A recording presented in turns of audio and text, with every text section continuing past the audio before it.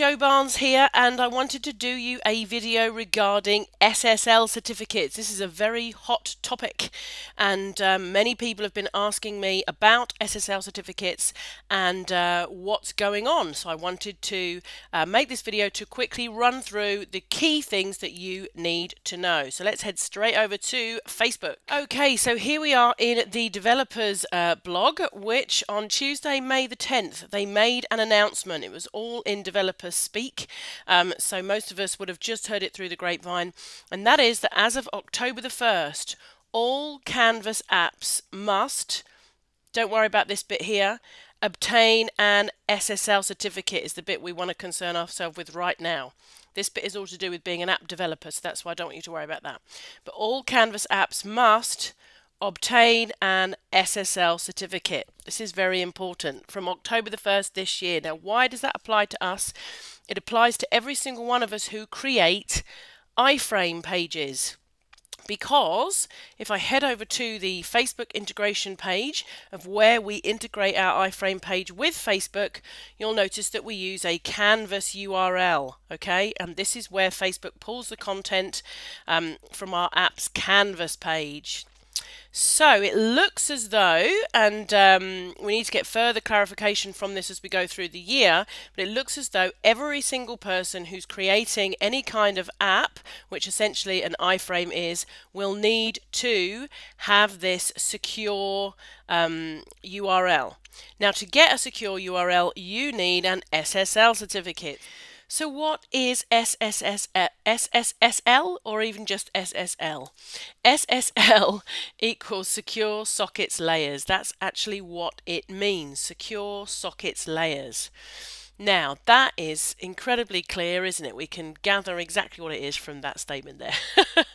What it actually means is that your information is transferred across the net. So when somebody's searching for your domain, then they get the information through. It's encoded differently. It's encrypted differently across the internet, which means that when they go to get your information, they're getting it across a secure connection. It makes it much more difficult for people to be able to get in and see your information. HTTP stands for Hypertext Transfer Protocol, okay? And HTTPS equals Hypertext Transfer Protocol Secure. Now, the HTTP and the HTTPS are obviously what go at the beginning of your URL, and I kind of liken it a little bit to, I don't know if you guys ever watched Star Trek. If you ever watched Star Trek and you're currently wondering where I'm going with this and why Star Trek would be relevant whatsoever to HTTPS, it's because if you think about it, when you type in a URL into a browser, then you are then being transported to the web page. Yeah, and what SSL basically means by having an SSL certificate, a secure socket layer certificate, it means that when you type in the URL into the browser and you are then transported across the net, you are transported within a secure encryption to get to your web page. Okay, so that's kind of how I liken it. So the best thing, really, the key thing that you need to know is by having an SSL certificate, then your domain is housed within a secure coding encryption, and it means that it makes it a lot more difficult for people to be able to get into your account, get into your web page and see your information. So what Facebook are saying is that by October this year, we all need to have these SSL certificates if we are creating apps. And when people surf Facebook, they will be surfing using HTTPS. Let me show you what that is. If I go over to my profile here and go to my account settings, click on account settings. And down here under account security, if I click on change, you'll see here it says secure browsing. Browse Facebook on a secure connection whenever possible.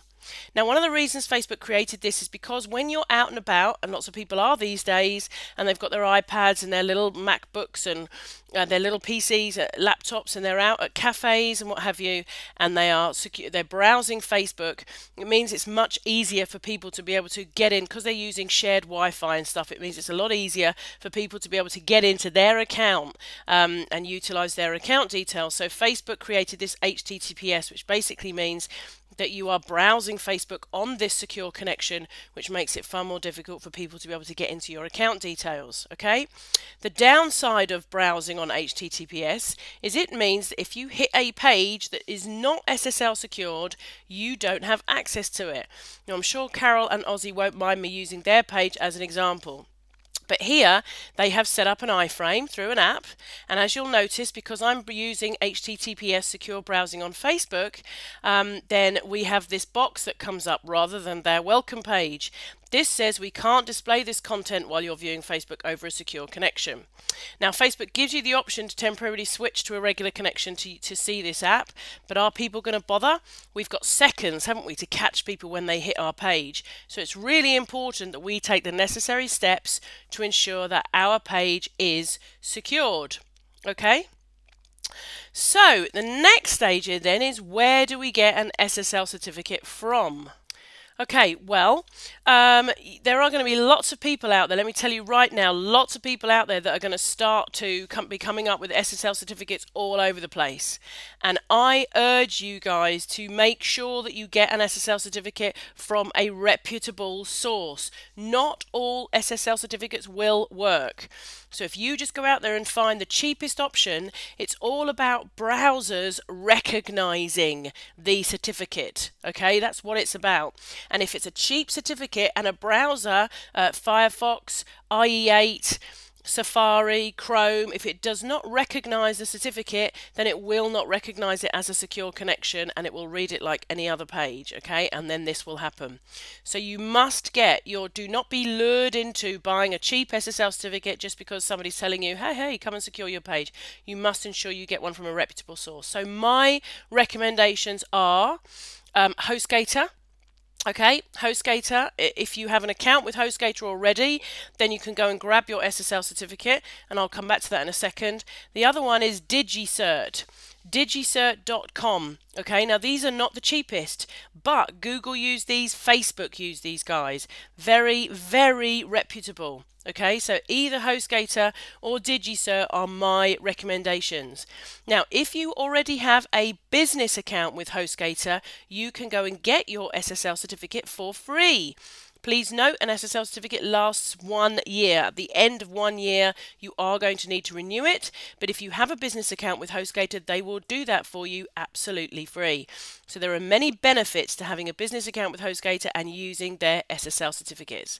If you want to get your SSL certificate through Hostgator because you have a business account, simply log on to hostgator.com. Okay, have I got the main page here, or have I gone through already? I've gone through already. Hold on a second. Let me go back to hostgator.com for you. So here I am in hostgator.com, okay, the main page. And they're having a super sale at the moment, guys. And what we're looking for is the support button over here. If you click on support, that's going to take you to this page. Simply go down here to SSL certificates, okay, and click on SSL certificates. Go down here under articles and click on SSL getting started. Okay? Please feel free, obviously, to read up on all of these articles. They've got some really good information in here all about SSL certificates and what they mean. But if you just want to get cracking and go and get your certificate, go into SSL getting started. Okay? And then down here, then you've got your SSL included with business plan or your SSL purchase separately. So if you've already got a business plan, you will simply be directed to this page, okay, where you'll put in your email, your domain name, the domain for the SSL to be installed on. What that means is that an SSL certificate can only be installed on one domain name at a time. Okay, now you can from Hostgator buy a multiple license, which means you can license up to, I think it's 100 domains, but that is going to cost you $150. Okay, so you can do that, and you would go into one of these articles on here. If you just go through their article base, okay, then you will see that they do offer an article on multiple domains. I can't remember where it is, but just go and have a look through their article base, and they will tell you more about the multiple domains. But as I said, it does cost you $150. If you know which domain that you do all of your iframe templates under, and you just want to secure that domain, then just head over here and just fill in the details for that. It's what I've done. I haven't got a multiple domain license. I have secured one domain where I do all of my Facebook iframe work under. That's the only one that I need the SSL certificate on right now. Okay, so go in here, give them all of the details, and then they will set up that SSL certificate for you. If you do not have a business account and you need to get your SSL certificate, then you will be on this page, which is the separate SSL certificate, and the charge is $50, okay, for a year, plus $2 a month for a dedicated IP charge, okay, because SSLs, I'm not going to go into the details of dedicated IPs, but they are attached to dedicated IPs, okay, so you will be charged a total of $74. All right, if you go through the Hostgator route. If you use DigiCert, okay, then it's $144 for 1 year. Or you can buy, you say that you're going to be with them for 3 years, and it's going to cost you $115 per year. So that is where you would go and get your SSL certificates. Okay, now I've put this video with some comments below, so if you have any questions or queries, don't hesitate to go below this video and ask me, and I will do my best to answer your questions. Okay, now just to let you know what's happening with the Social Networking Academy, if you're using our free iframe templates over at the Social Networking Academy page, okay, you need do nothing. We have put an SSL certificate on our hosting company where we host these iframe templates, and you will notice this page here is on our secured domain. All right, so that means this shows up even though I'm browsing using HTTPS. So if you're using one of our free iframe templates, you do not need to do anything. If, however, you are using our WordPress theme, please note that this is a theme, not a plugin. I happen to know that Carol and Ozzy are using our WordPress theme. So guys, all people who are using our WordPress theme will need to go and secure your own domains, because you are installing WordPress on your domain and then you are simply using our theme within your WordPress installation. Okay, so all of the actual activity, everything is all being hosted on your domain. So you will need to go and secure your own domain.